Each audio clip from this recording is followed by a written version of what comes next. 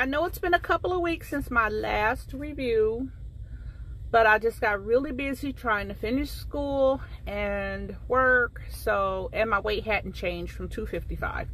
So, and I had to travel, and it's a whole thing. So I just took a couple of weeks. And so this morning I weighed myself. And remember I told you that when you first get on it, you get like, you get a low dosage, because basically they want to get your body used to it. So last Saturday was the first week that I started on the higher dosage.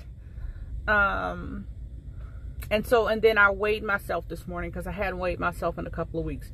So the last time we were at 255. As of this morning, I am at 246, which is 9 pounds. Yep, 9 pounds in 2 weeks.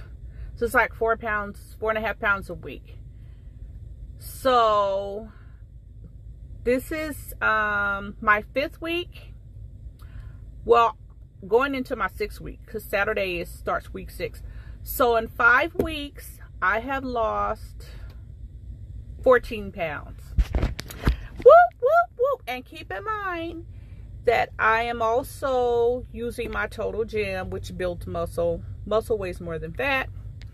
I've been using that pretty regularly. I enjoy that. I really hate the exercise. I find that cardio for me is so boring. I know you need it, but oh my goodness, I hate it. But I like the weights. I like muscle building. So the Total Gym, but I don't like gyms. I don't like going to gyms. So the Total Gym for me worked out. It's really fun. It's not hard. It comes with these little programs.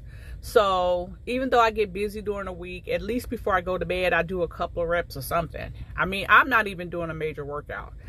Maybe I'll hit my arms, 2 or 3 reps on my arms, you know, maybe 3 or 4 reps of squats, and then that's it. I have cut back a lot on my sweets. I still eat some. I'm not supposed to be eating any. But I'm saying, I need chocolate. It's usually chocolate. I need a chocolate. I'm sorry. I need to have a meeting. I'm going to get my chocolate. So, yeah, 14 pounds for 2 weeks using semaglutide. And I'm happy. Better than I thought I would do, right? So we're going to step it up. I'm going to try to add some cardio only on weekends. I can promise you I'm not going to do it during the week. I am too tired. But I'm going to commit. Woo, I'm gonna at least try to do some walking on weekends to add with my Total Gym. So you guys stay with me. Some of you are following me and are leaving your comments. Thank you. I appreciate it. Stay with me. You know, I'll be 55 this year, so we got to get your girl ready for her 55, my 55th year.